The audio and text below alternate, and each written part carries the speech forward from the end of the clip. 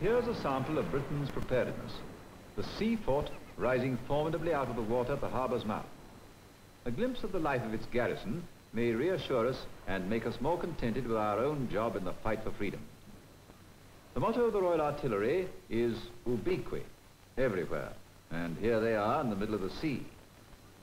Their hours of duty are simple. Out of the 24, they do 24. Their one link with the outside world being the daily visit of the ration boat.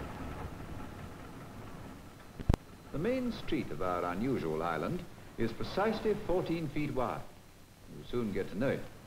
Still, if it becomes monotonous, you can always go below and take a brisk walk round the magazine.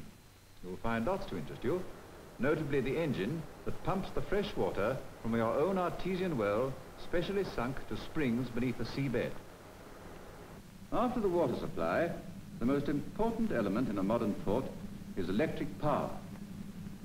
Power for lighting and equipment, power for the anti-aircraft searchlights, and for operating the horizontal coastal defense beams. And here's what would make an admirable air raid shelter. But for the occupants already installed there. The officers' mess is not elaborate. Army and Navy share the same small dining room and the still smaller lounge. Well, the officers haven't gone mad. This is what they do for exercise. No matter who wants to be quiet, somebody always wants exercise. Shiver my timbers. If an officer wants to be alone, he can always go to the privacy of his quarters. There are only 2 other occupants. In the men's barrack room, there are rather more. On a sea fort, you don't have day and night, you have 3 watches. The watch off is your spare time, so you sleep. Until some silly ass feels like getting up. Here, these are your blinking pants. One of the 3 big moments of the day, dinner. The other 2 are breakfast and tea. Eyes front, orderly officer. Any complaints? Rather not. The grub's absolutely wizard. Too many cooks may spoil the broth, but they're safe for the jam tart. And the head cook does all the really creative work. The architecture of the fort is a happy mixture of the domestic, the severely practical, and the formidable.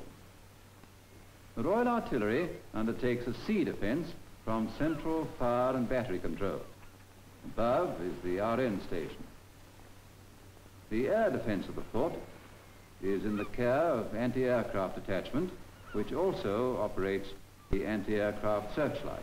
The technical equipment of the fort is naturally in the hands of the Royal Engineers.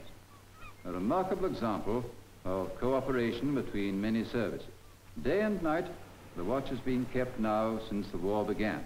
The relief emerges from the shelter near the gun, in which the watch on spend their 8 hours on duty. The men spend their long spell of waiting as best they may.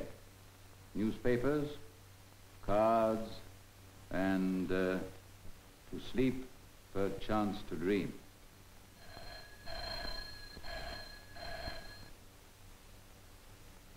Air alarm.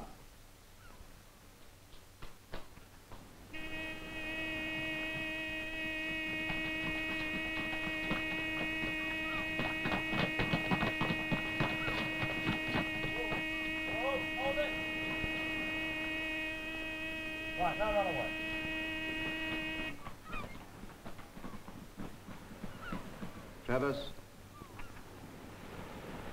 elevation, sight. Down, down half, right 6, fire!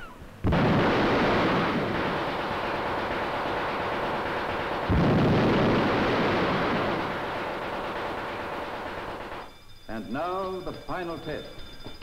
Sea alarm. Attack from the sea. The watch on dash from their shelter and man the heavy coastal defense guns. The watch in reserve rush from the barrack room.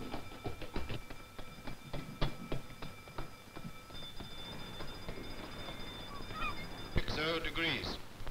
Right 8. Drop off. On target. Fire!